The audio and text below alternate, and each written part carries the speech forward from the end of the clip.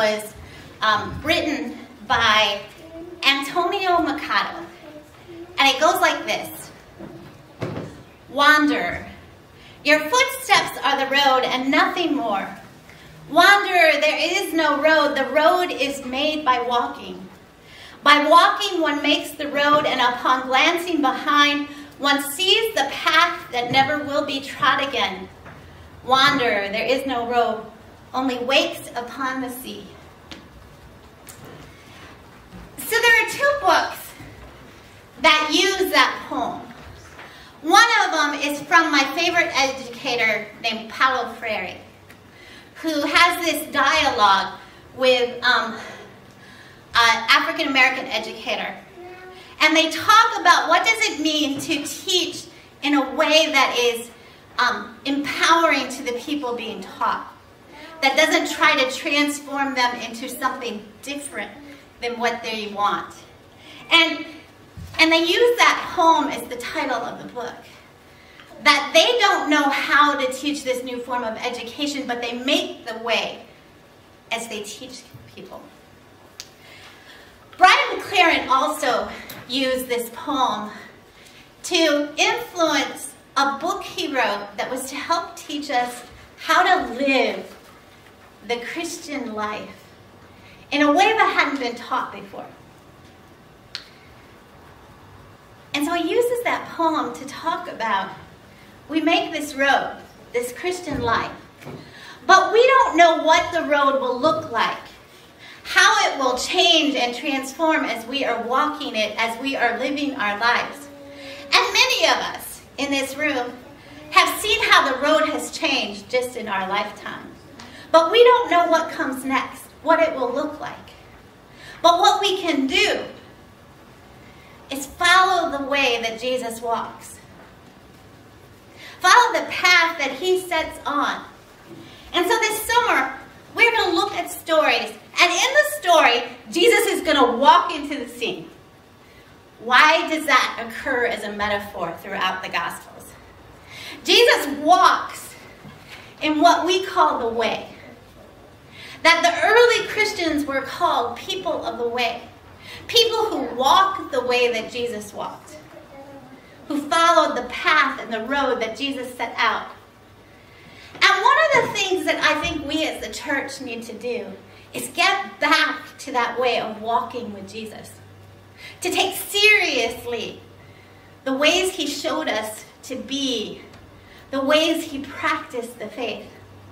And so today, as Jesus sets out on his walk, he encounters a tax collector. Now, this is not the IRS agent, although most of us, if the IRS agent sent us a letter saying that we had to come into the office, would be quivering because we're like, oh no, they're going to make me pay more money that I don't have, right? But in Jesus' time, under the Roman Empire, those tax collectors made their living by taking extra, okay? So in order to pay the bills for themselves, they would take a little bit more from everybody they collected taxes with so that they could have enough money to survive. Although in their case, a lot of times they took enough extra that they hurt the people they were taking money from and they lived a life better than the people around them. And so when Jesus stops to talk to the tax collector, he's talking to somebody that everybody else in town is like, I can't stand that guy. But they can't stand him for a number of reasons, right? One, he often cheats them by taking way more money than he should. And two, he's a collaborator.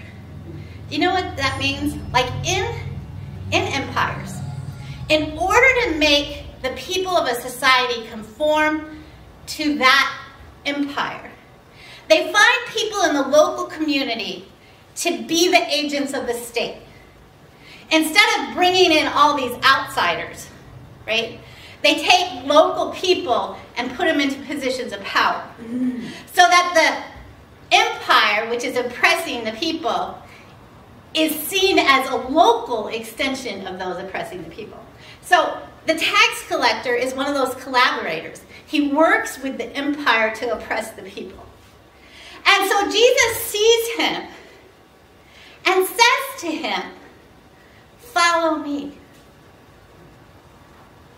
He doesn't look at that man and say, "You're a collaborator, you're the enemy, you are cheating people."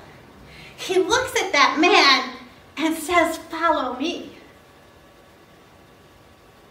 Like he had just said, "Follow me," to those fishermen. And the man got up and followed. And then he decides to hold a feast for Jesus, at which he invites all his friends. So he's eating there at dinner with more collaborators and others, it says. Others. Probably Gentiles, probably other Roman people. Not Jewish people, but others who are outside of the local community. And there at the dinner, Jesus is eating with tax collectors. And when the religious folk come by, they say, "And sinners." They say, "How can you eat with these people? How can you eat with someone who is hurting us? How can you sit down at the table with our worst nightmares?" And Jesus says, "I have come not for the righteous, but for those who need me, for the sinners." I'm going to share a story with you that you may have heard before. It's from Tony Campolo, who is a sociologist that taught at Eastern University. And he trained a lot of people who are very famous in new ways of thinking about Christianity amongst the evangelical community. And Tony Campolo tells a story about a trip to Hawaii. So he's from the East Coast, and that means he had to fly to Hawaii. So you know, when you fly to Hawaii from the East Coast, 9 o'clock in the morning is like 3:30 in the morning in Hawaii, right? So when you first get there, your body is all mixed up, right? And because you're from the East Coast, you're like starving because it's 9 o'clock in the morning, but it's really 3:30 in the morning. So he sets out to find something to eat, but it's 3:30 in the morning, so everything is closed, right? There's nothing open, and he finds the only greasy spoon diner he can see. And when he goes in, he looks at it and is not sure he really wants to eat there. So he orders a cup of coffee and a donut because he's thinking it can't be too bad. But then the guy, the big burly guy who wipes his hand on his apron, picks the donut without tongs up and gives it to him. And while he's worried about dying from whatever is on that donut, into the greasy spoon at 3:30 in the morning come a group of loud, boisterous prostitutes. And they surround him, sitting everywhere. And he's trying to figure out how he can get out of this situation of being surrounded by all these loud women. And the one who sits down next to him says to the person next to her, "Tomorrow's my birthday. I'm going to be 39. And the woman next to her says, "What, do you want a party? You want us to celebrate your 39th birthday?" And Agnes says, "Why do you have to be so mean? I'm just telling you, tomorrow's my birthday." time in my life had a birthday party. So the women continue eating and talking, and Tony sits there. And after they all leave, he says to Harry, "Can we throw Agnes a birthday party? Does she come in every day at this same time?" And he says, "Yes." And Tony says, "I will get all the stuff, the balloons and the decorations, and make a sign, and I'll buy a cake." And Harry says, no, I'll take care of the cake." So the next morning, because, you know, he's still wide awake at 3 o'clock in the morning, he comes in and decorates the entire diner with birthday party favors. And pretty soon it's clear that Harry and the cook have told everyone that there is going to be a party, because the entire place fills up with every prostitute in Honolulu. And at 3:30, Agnes walks in. Agnes walks in and sees the sign that says "Happy Birthday." And she starts crying and shaking. And everybody sings "Happy Birthday" to her. And then they invite her to blow out the candles on the cake. And they ask her to do it, and then Harry says, "Well, I gotta blow them out," so he blows out the candles.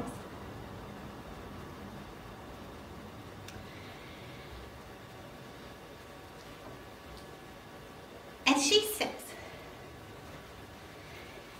as they go to cut the cake, "Can I take the cake with me? Can I take this cake home, because I'm not sure I want to eat it right now? Can I take this cake home?" And they say, "Sure, go ahead. We'll wait right here with your party." And so she gingerly carries that cake out to bring it to her mother, who lives down the street. They celebrate Agnes's birthday. And after everyone has again left, Harry says to Tony, oh, I forgot a point. As Agnes is on her way, Tony says, "Can we say a prayer for her?" Because, you know, they're in the midst of a party, and all of a sudden the person they're celebrating is gone. And so Tony prays. He prays for Agnes. He prays for her to be surrounded by God, to be loved and cared for. He prays for her to experience the power of Jesus' presence. And so after everyone leaves, Harry says to Tony, "I didn't realize you were a preacher. What kind of preacher are you?" And Tony says, "This is the one time the words that I needed at the exact moment I wanted to say them popped into my head." And he says, "I belong to the kind of church that throws birthday parties for whores at 3:30 in the morning." And Harry says, "I don't believe you. There's no church like that. If there was a church like that, I would join it."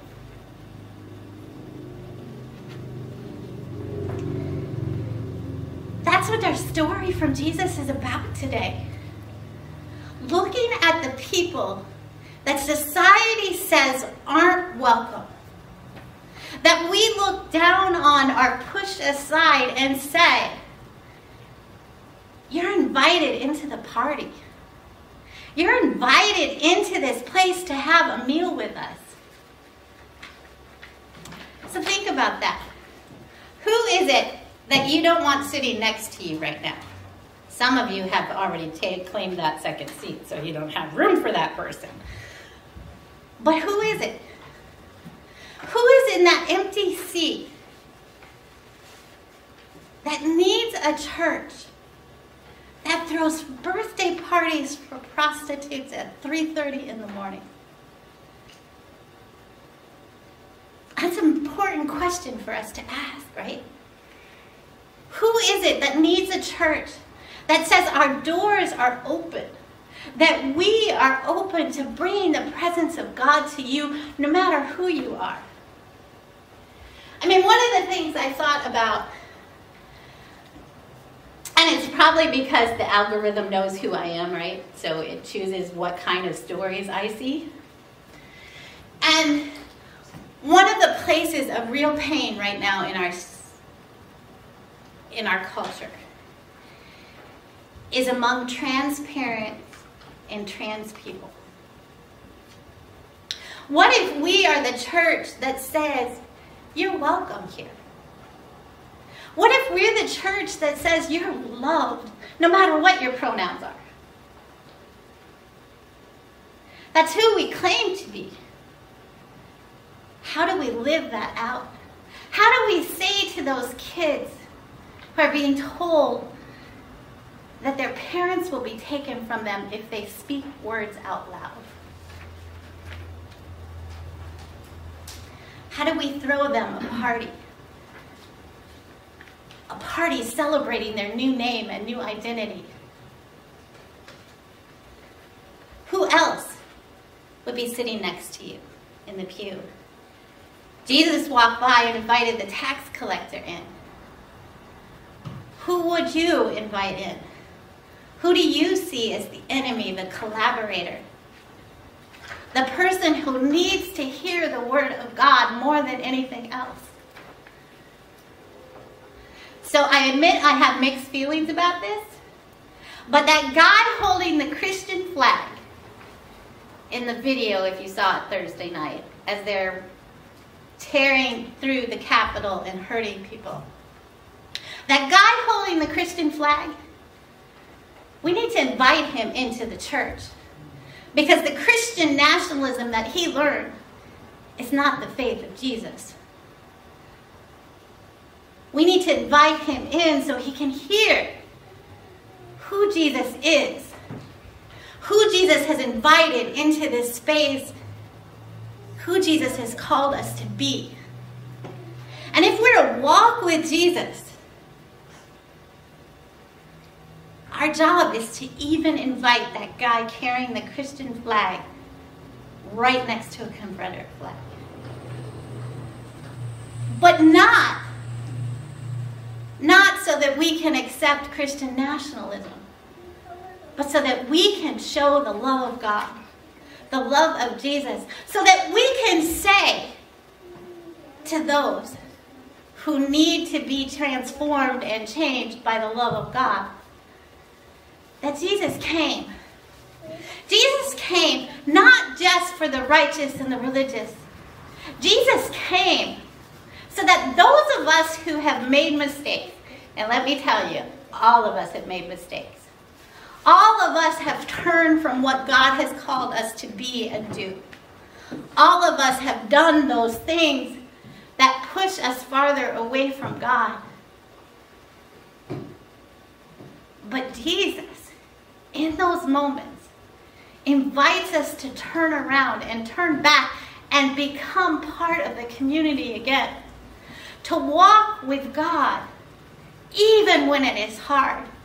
Even when those people challenge everything we believe and stand for. We're invited to walk with God on this new journey. To create this new road. This road that will be different. But this road that shows a church on the move. A church that throws birthday parties for prostitutes at 3:30 in the morning. Amen.